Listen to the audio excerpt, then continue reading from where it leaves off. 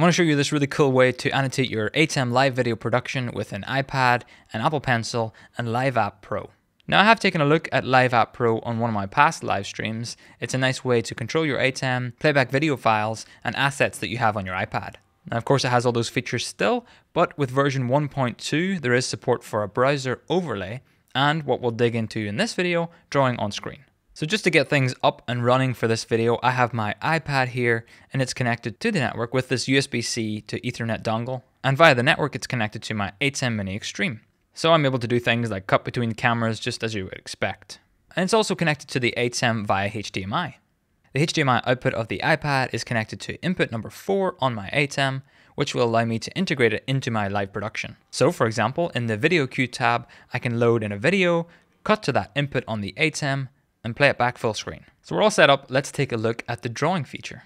One of the current challenges in other ways of doing this is you kind of have to guess where you're drawing on your live video production. So for example, using something like Keynote, you can draw on a black screen, overlay that to your production, but you kind of have to hope for the best that you're drawing in the right area. Since LiveApp Pro already talks to your ATEM, the developers there have come up with a really nice solution to solve this issue. When I hit this capture button, the app tells the ATEM to grab a screenshot of the program output and send that over to the iPad. Now I have this still frame loaded here and I can draw on it.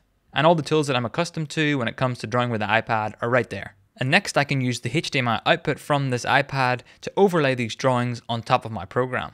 When I toggle on output, you can see here that the drawings are now output via the HDMI connection. So here in my multi-view, you can see the iPad's coming in on input number 4, and the lines that I'm drawing are showing up right there. Next, when I turn on my downstream keyer that I already have set up, I can overlay those drawings on the program feed, and the viewers can see the end result.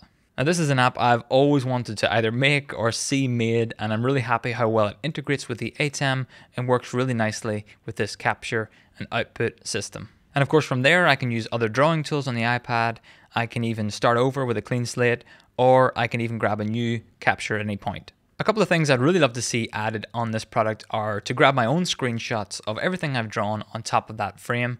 I think that would be really helpful to share it on Discord or on my blog or things like that. So I have that captured still with the drawings on top. And it'd be really nice to see multi-layer support so I could add things via some layers, turn on and off some of those layers so I could teach people certain things or walk through certain workflows like that. You can already grab LiveApp Pro on the App Store. I think it was around $40 last time I checked.